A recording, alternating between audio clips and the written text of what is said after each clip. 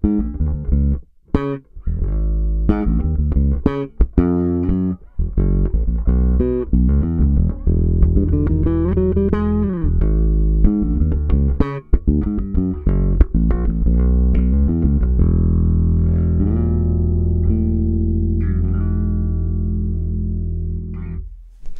everybody, this is Steve Cook with Premier Guitar and PremierGuitar.com. Today we are looking at the ISP Beta Bass pedal.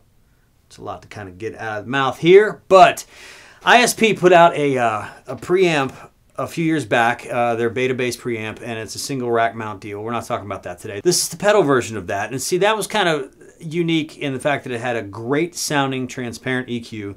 It had a really nice compression, and it had this this feature on it that we'll talk about in a moment that they have transferred to this pedal. But now we've got it in a pedal form, and they've got a little bit of added value in the fact that ISP threw in some overdrive. So let us get into the layout of this pedal. It's a little bit daunting because there are a lot of knobs. However, once you line it up and look at it kind of like a recording console, it's really not that bad. The top line is basically EQ, with the exception of a couple things. But we've got the input right here, which is your input level. Then this is your EQ section. So we've got the low, we've got mids and low mids and high mids, excuse me, and then they're sweepable. So you've got a really broad range of EQ. And then you've got your treble and your high end. So that's pretty self-explanatory. It's an EQ and it sounds great. Then we will move down here to this row, which is sort of the nuts and bolts. It gets a little crazy. So we've got compression, which is what they were famous for before, and they are famous for yet again. And of course, the top of the piece, you saw I didn't change anything. We've got the compressor on here. We've also got this little section right here, which is called the exciter. It's sort of like an ARL exciter in the fact that it will boost certain frequencies. And what you can do is you can mix in as much of that as you want, and then you can also blend in frequencies that you like. So we've got that section set up right here. And then right here is the Decimator noise reduction system. Now, if you have noisy pedals or noisy things going on, then this is there to combat all of that. And the only thing we have running right now is this very quiet bass into this. So you're not going to hear a lot of that because I didn't bring noisy things to demo that. However, if you did have problems, this is where you would start. So then we've got this fun section over here, and this is the distortion section. And we've got the gain and we've got the mix. And so when you have the gain and the mix, just like many things, you've got, well, pretty self-explanatory, how much distortion you're going to put on there, and then the blend between the original signal and the distorted tone. On the back panel, it's an in, it's an out. This is the XLR up here. And then this does have a wall-wart with it, and it's about 1.5 pounds. It's pretty substantial. So it doesn't use a universal power supply, so keep that in mind if you're putting this on your board or putting this in your home. Just make sure you have space for that. So now let's talk about some of the features on this, starting with the EQ. I didn't touch anything from the top section, and it was a nice, warm, it's a P-bass, so very P-bass sounding, but really nice signal.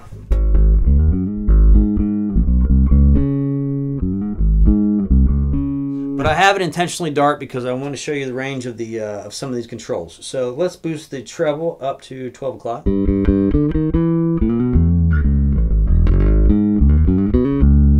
And on a side note, these are actually boosts and cuts. So I was cutting out some of the treble. It wasn't now I'll be boosting it.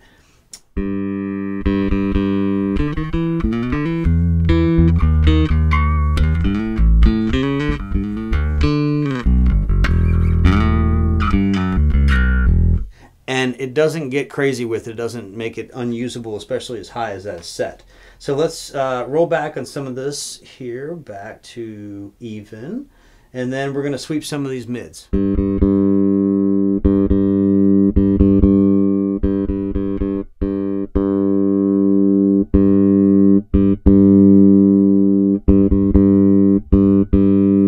So low mid obviously beefs it up a little bit.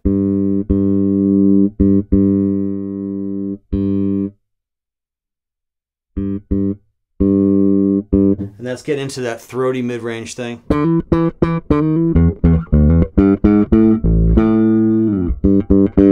Pretty cool. So I'm going to take the compressor off so you can hear kind of what that does.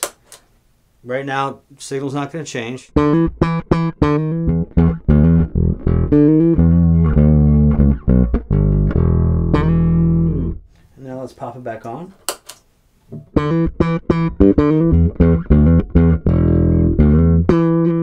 can hear how it's choking at the top.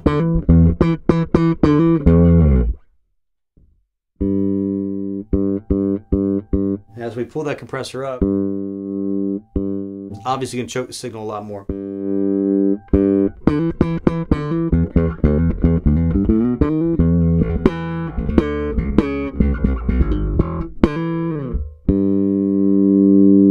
But I like it opened up a little bit.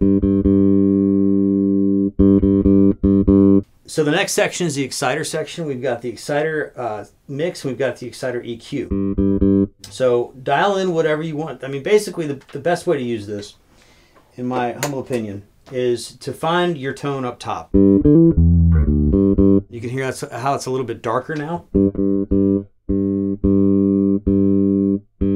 Brighten it up just a hair. Pretty good tone. We'll just roll with that. And now I'm going to pop on the exciter. So you find your good tone, then you pop on the exciter, and it makes certain harmonic frequencies pop. So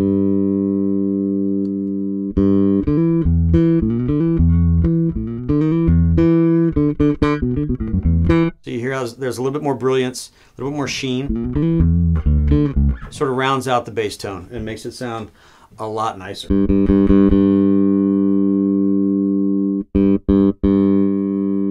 And you can move it in a different territory.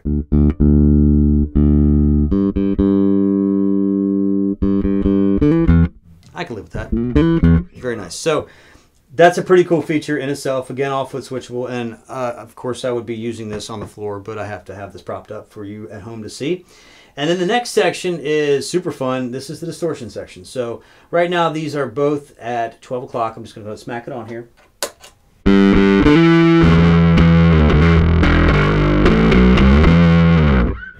Pretty powerful, pretty fun.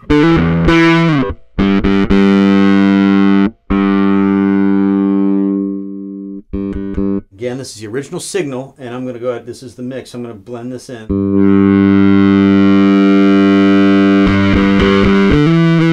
Now that's full bore, no original bass signal.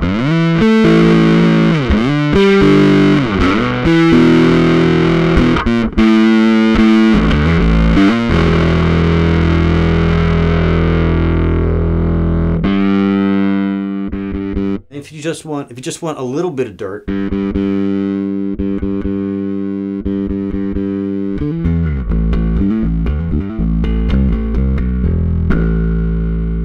pretty cool to dial in. You don't have to have external pedals for that.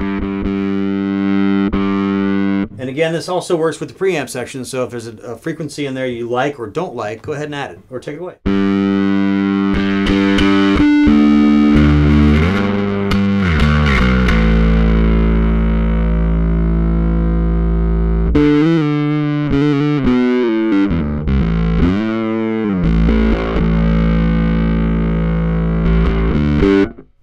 So really fun. You know, ISP has worked very hard to put this together in the DI pedal format, bringing it from, you know, the one space deal. And this, it adds portability, you know, for if you just have a studio board, for example, and you just have a few favorite effects. This is a great piece to have on that board as your DI because you have a lot of flexibility with the EQ. You've got the compressor already built in that you can dial in and tweak. The Arl exciter just makes everything pop, and then again you can tweak that within, you know, its parameters to help you find your way in the mix, you know, in a live situation too. It's not just a studio piece, so you've got a lot of power at your fingertips to find your place in the mix. And then to have the onboard, well, let's just talk about this for a second. You've got the onboard compression, onboard exciter, and then you've got an onboard overdrive / distortion unit. So depending on quality and brand, you're saving yourself a lot of money by having these three effects on board. And again, that can be tweaked with this really nice transparent EQ section at the top. You are saving yourself a lot of cash by having all this built in. And it doesn't take up that much real estate on your pedal board. I mean, it's basically the size of two floor tuners. So you're really not giving up or you're sacrificing that much real estate. So that's kind of a nice thing too. So if you have a chance to check one of these out in person, please do, because I think you'll find that it's a really useful piece, kind of a Swiss Army knife, but it has some really high-end features that will be great on stage or in the studio. For Premier Guitar, PremierGuitar.com, this is Steve Cook. Thanks so much for checking out this review demo. Make sure you check out all of our review demos that are on our YouTube page. What? There's a YouTube channel? YouTube page? You can subscribe to it? Yes, you can. Click on that, subscribe, watch all the rig rundowns, the how-tos, more review demos to your heart's content in your relentless pursuit of tone, because we love guitars and basses too. We'll see you next time. Thanks.